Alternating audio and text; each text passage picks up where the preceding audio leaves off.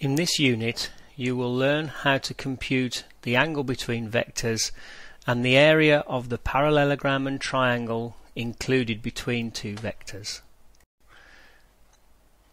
You will review and practice the computation of angle between vectors, the computation of areas of triangles and parallelograms, revise the computation of the scalar or dot product of vectors, the computation of the vector or cross product of vectors, and the computation of the length of a vector.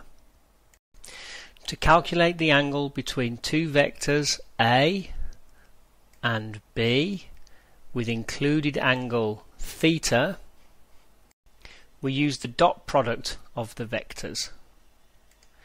Now the dot product of two vectors is given by A dot B is AXBX plus AYBY plus AZBZ.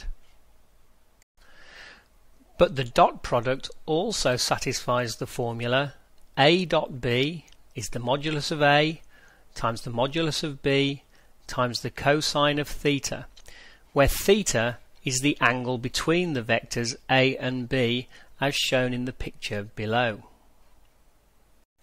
So, for example, let us calculate the angle between the vectors A, which is 2 minus 1, 3, and B, which is 1, 4, minus 1. To solve this problem, we first of all calculate the dot product of A and B, which is 2 times 1 plus minus 1 times 4 plus 3 times minus 1, which is minus 5. Then we calculate the lengths of the two vectors A and B, and the length of A is the square root of 2 squared plus minus 1 squared plus 3 squared, which is the square root of 14, and the length of B is the square root of 1 squared plus 4 squared plus minus 1 squared, which is the square root of 18. Then, if we plug these values into the formula A dot B is the length of A times the length of B times cos theta, we get minus 5 is equal to the square root of 14 times the square root of 18 times the cosine of theta. If we rearrange this formula, we get that cosine theta is equal to minus 5 divided by the square root of 14 times the square root of 18, which implies that theta is the inverse cosine of minus 5 over the square root of 14 times the square root of 18, which is approximately 108 degrees. Here are some more for you to try with the answers below.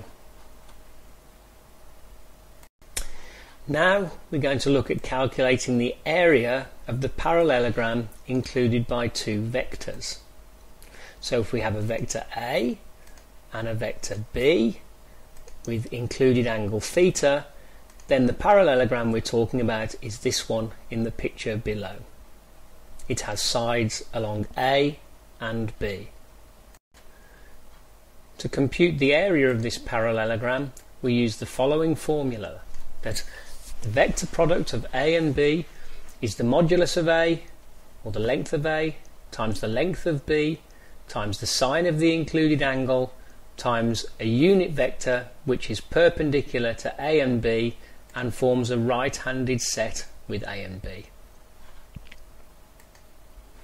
Then the area of the parallelogram is the modulus of A times the modulus of B times sine theta, which is just the modulus of A vector product with B.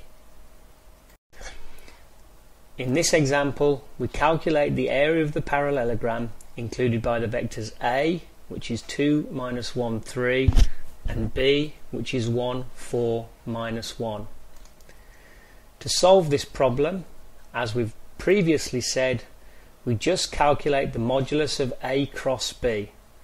And A cross B is 1 minus 12, 3 minus minus 2, 8 minus minus 1, which is minus 11, 5, 9. And the modulus of this vector is the square root of 11 squared plus 5 squared plus 9 squared, which is the square root of 227.